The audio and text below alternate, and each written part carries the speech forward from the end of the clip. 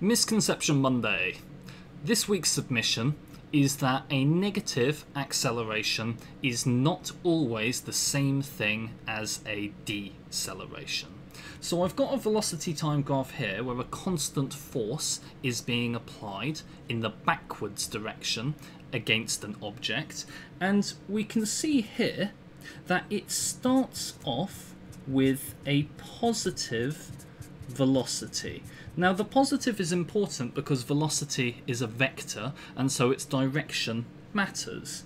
Now we are here applying a negative acceleration backwards, and this leads, as we can see, to the object slowing down, which is what we call a deceleration.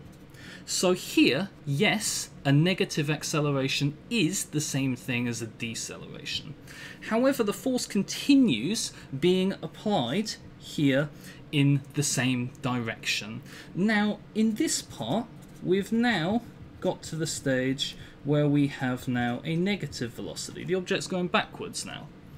We're still applying the same force, so we still have a negative acceleration.